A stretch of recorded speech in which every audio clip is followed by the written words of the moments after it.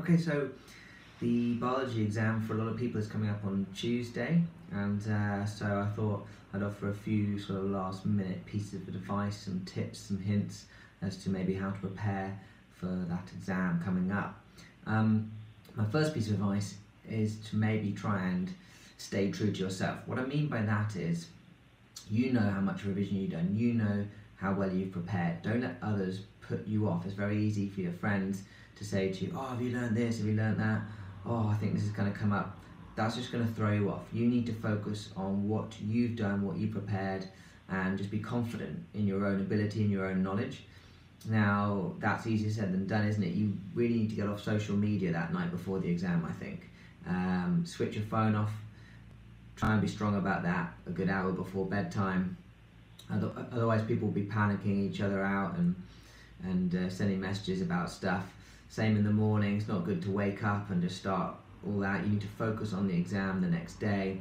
Do some of that revision the night before, but don't sit there in bed doing it just before you go to sleep. Try and listen to some music and switch off a little bit. Okay, you need a good night's sleep. It's very, very important before the exam.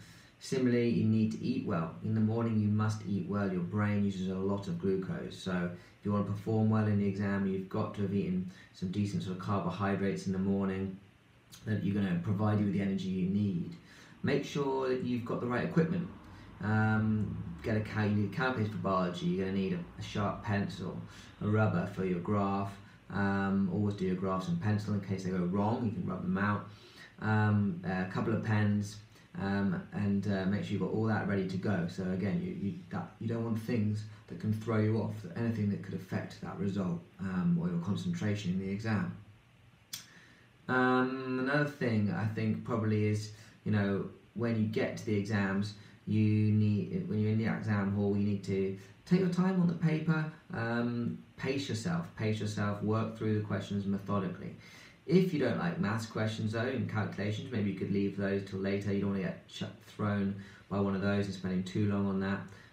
If you're doing IGC, then you'll have set questions like the Corms questions, where you have to design an experiment.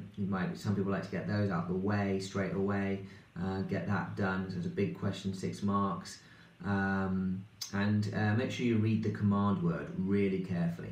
Underline it, that kind of exam technique, and when you're under that pressure of the exam, that can be really effective, because you just don't read the question carefully. You're rushing, you're looking for the next dotted line, what's the next question coming up. So read the question carefully, underline the command word, so then it forces you to make note of it.